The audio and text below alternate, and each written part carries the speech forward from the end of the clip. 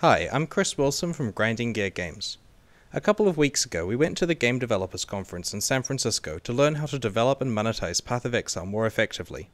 The one thing that we were told again and again was that we needed to add the ability for players to pay to win. This posed an interesting question: what does winning in Path of Exile look like? The answer was clearly like this.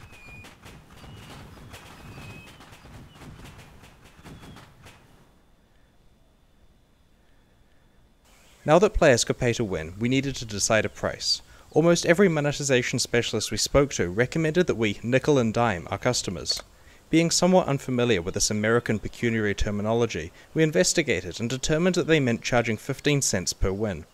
Their final piece of advice was that we need to make sure it's a consumable purchase sold in stacks so that people need to keep rebuying to keep winning.